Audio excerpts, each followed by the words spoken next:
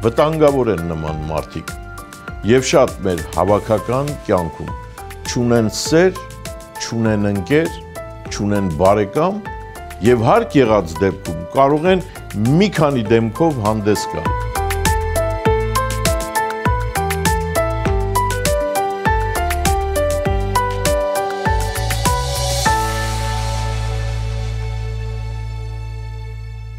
Լսեք ժողովուրդ, այսօր իմ մտածումները ամենաշատ հանդիպող երևույթների մասին է, որ արտահայտվում են հետևյալ բառերով. բամբասել, զրպարտել, անժուշկալ, անգութ, բանսարկու, մատնիչ, մեծամիտ։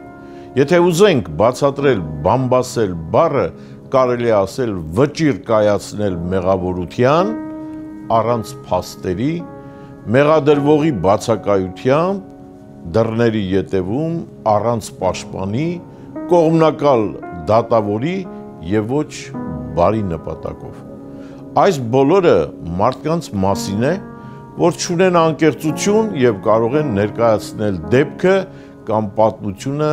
առանց փաստերի, իրենց պատկերացրած ձևով։ Վտանգավոր են նման մարդիկ եւ շատ մեր հավաքական կյանքում չունեն սեր,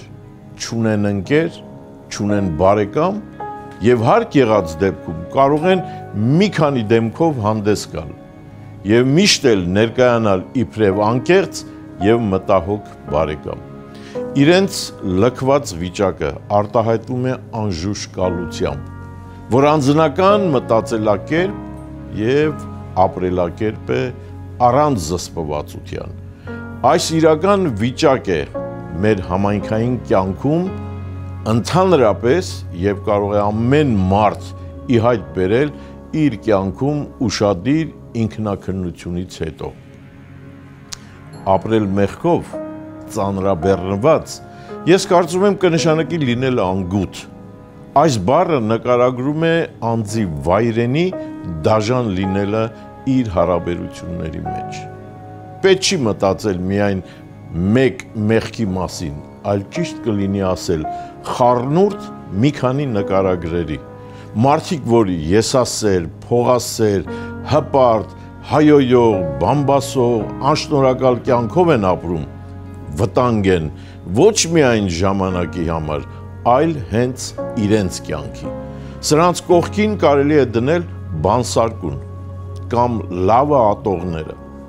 Մարդկանց մեջ լավը հայտնվեց Աստծու եւ իր զավակի Քրիստոսի կատարյալ լուսաբանումով։ Լավը մատչելի է։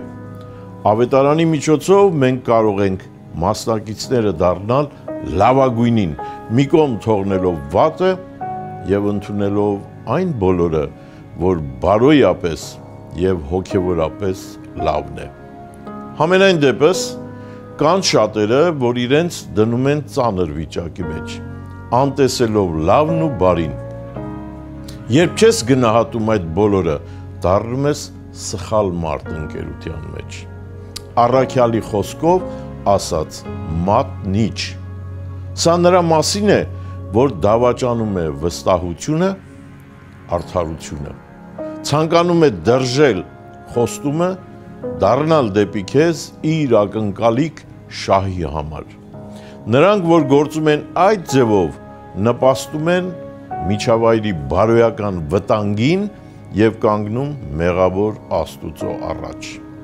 Դրա վառ օրինակը մենք ունենք ավետարանում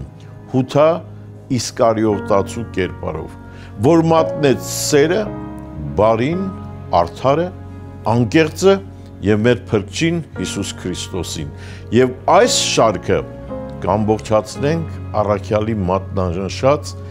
մեծամիտ մարդկանց տեսակով։ Ամբողջությամբ տարված իր անձի կարևորությամբ։ Մարդիկ հավատացած են իրենց առանձնաշնորհյալ լինելուն եւ միշտ պայքարում են իրենց հարցերը առաջ տանելուն։